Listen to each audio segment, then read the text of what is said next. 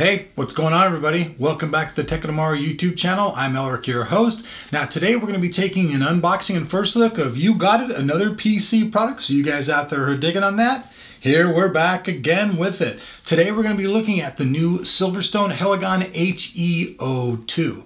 Now this thing's supposed to really work really well, handle CPUs up to 130 watts, and it'll actually work with any type of system out there. So whether you're an AMD guy, an Intel guy, it doesn't matter. That's all out the window. This thing's for everybody. So let's start out. Let's just take a look at the box like usual. You guys can see that's the nice lovely front of the box. Flip it around. Here, I'm gonna have the cameraman freeze on this for a couple of seconds. This is probably what's gonna be more important that you guys wanna see. These are all the specifications of the actual cooler. So you guys should get all that down.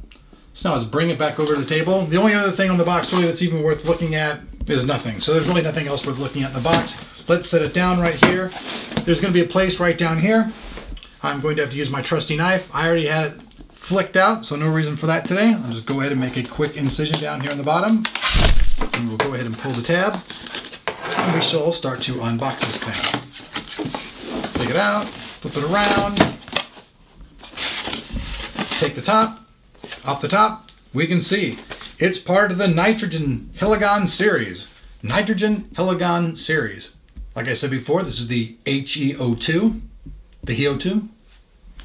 Inside is just like, various stuff on how to put it together again for AMD or for Intel, AMD, everything's inside there. Like I said before, it's really good. It'll work with anything that's out there.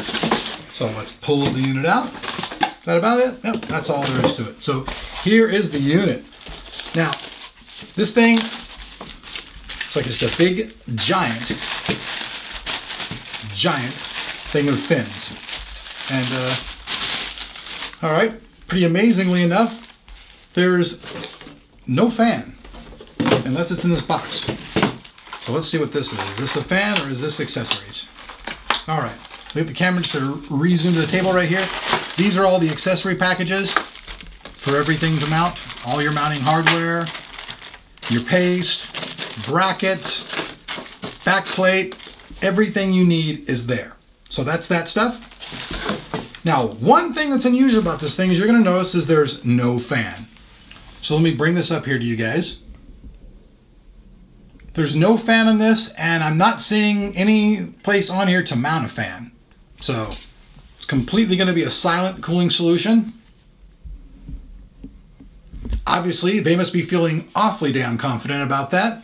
So we see up here we have 1, 2, 3, 4, 5, 6 heat pipes running throughout the entire center of the system.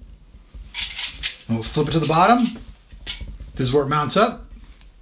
It's going to put this onto your CPU along with the paste.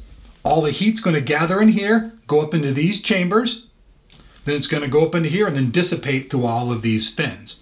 Now, I gotta say that Silverstone is coming across pretty ballsy with a move like this. You usually do not see a cooler, especially for any of the higher end stuff, that doesn't have a fan at all.